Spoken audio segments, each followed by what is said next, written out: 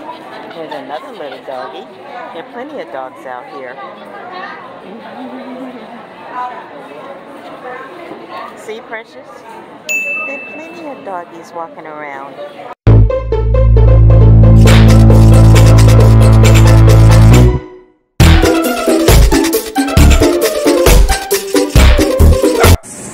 Hey guys, it's a beautiful Sunday. Happy Father's Day to all the fathers.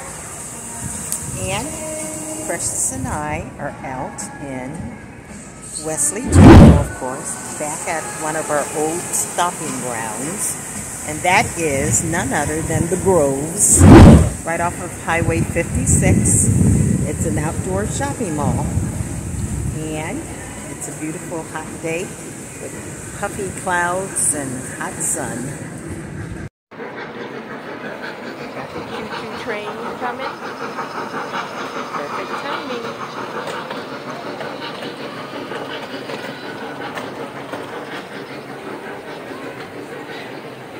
There's a lot more people here just about an hour ago, but it's about 3 o'clock or so. And I guess people came in, did what they had to do, and they're taking off, or they're in the stores. But now I see more people walking around. Right, Precious?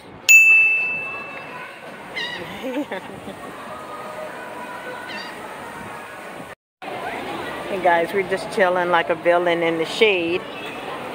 And we came under this place. It wasn't here the last time I was here. It's nicely protected from the sun.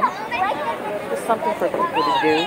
Precious decided to relieve herself and had to clean it up. And I had some water and I spilled it all over the stuff, and before I could get to it, a little boy walked right in it. Oh Lord, a little cute little almost 2-year-old.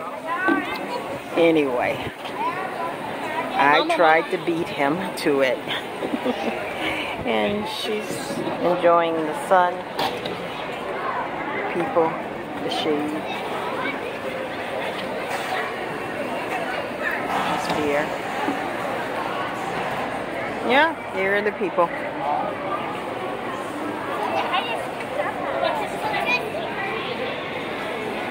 Have you ever tried to clean up your dog's mess in public before anybody came and they stepped into it?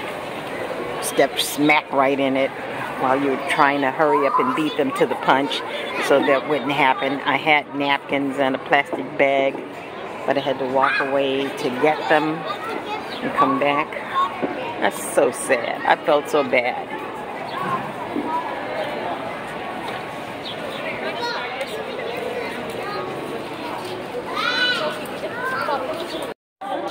There's another little doggy. There are plenty of dogs out here. See, Precious? There are plenty of doggies walking around. Checking each other out.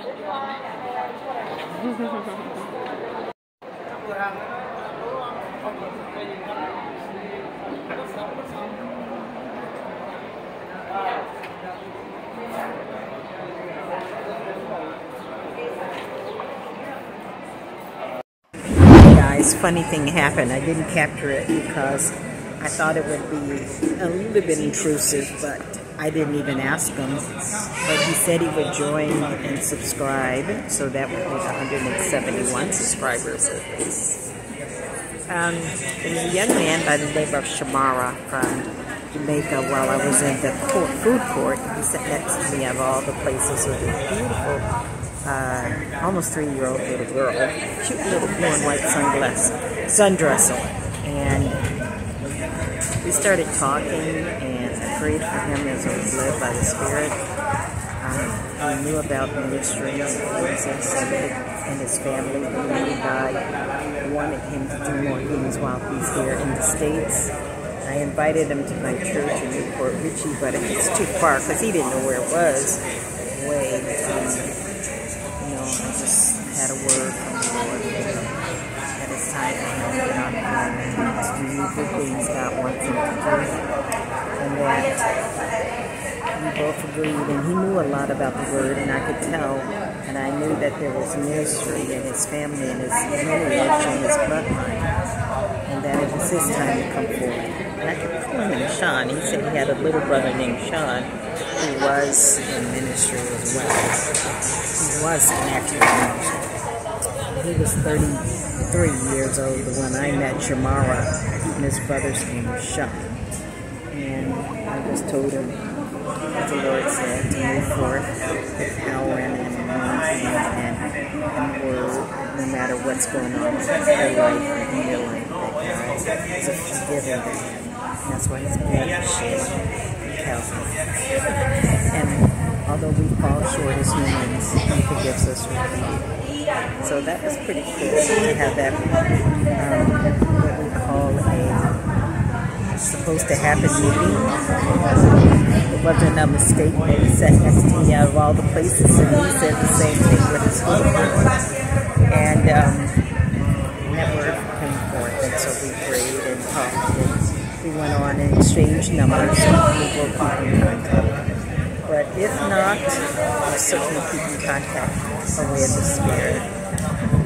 So that's always encouraging, to be obedient to the Holy Spirit and what He wants us to say, to encourage people. And have you ever done that in public? Has anybody touched your heart to know what it means to be a light to plant seeds and water seeds, to be authoritative, and the word of God to walk and encourage someone? Drop a comment, like, comment, and subscribe. You're on Inspiration with Tony and Precious.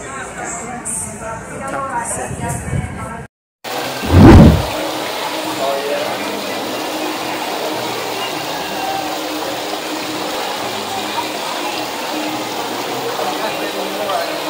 I've shown this video previously, probably almost a year ago now when I was here. It just reminds me of the scripture. Their Old Testament and New Testament, drinking from the fountain of life. Behold, I'll do a new thing, says the Lord. Shall you not know it? I'll make a way in the wilderness and rivers in the desert. Now shall it spring forth. Isn't that awesome? I guess I get a spiritual meaning out of most things I see because I spend time in prayer and in the Word and meditating. And that's what we need to do these days. We live in some precarious times, but thank the Lord for His word.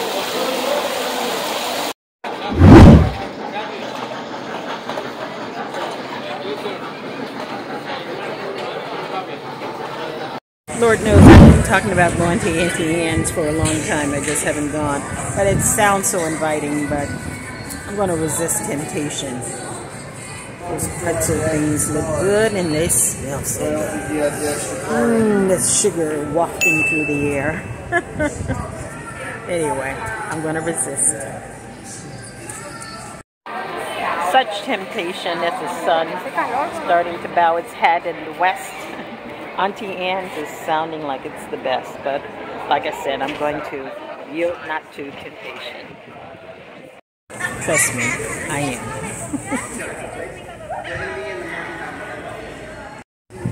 Okay guys, we're going to wrap up our little tour here on Father's Day. I hope and pray that if you have your father, or if he's gone on with the Lord, or if you never knew him, you do have your Heavenly Father, and He loves you. So don't feel rejected or dejected. I had two fathers. My biological father, who was married to my mom, and then she married again, and my dad, Herman Edwards, who raised us.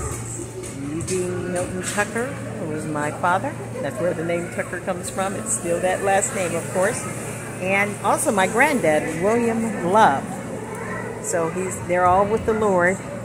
And I thank God for all the disciplines and love and teachings I've gotten from all of them. And you should thank your fathers, or whoever is the role model in your life as a male figure. Even if it's not a biological father or a stepdad or any guardian or anyone who has taken the time to tell you how to live and teach you values and character and morals. That is a blessing. So let them know you love them. Even if you had a falling out, give them a phone call. Get over yourself and let them know you love them. And this is our day here at the Groves and Wesley Chapel. Like, comment, and subscribe. Hit that like button, hit that notification bell. And Precious and I will see you soon. Say, Precious. There you go. Take care.